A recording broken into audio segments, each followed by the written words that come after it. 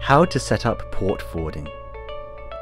If the main node of your S2S network is not a main router, you need to set up port forwarding on your main router. Now, if you're using GL.iNet router as your main router, go to your main router admin panel.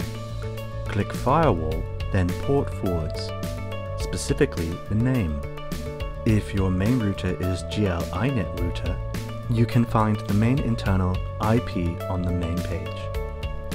Copy the IP address and paste it on internal IP. Set external ports and internal ports as 51830. You can change to another number if you are already using 51830. Keep protocol and status as begin. Click Add. You're finished. Try using S2S now.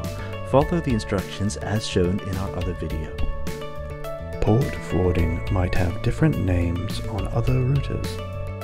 In TP-Link it's called NAT forwarding. In Netgear it's called port forwarding / port triggering. In ASUS it's called port forwarding. In Linksys it's called single port forwarding.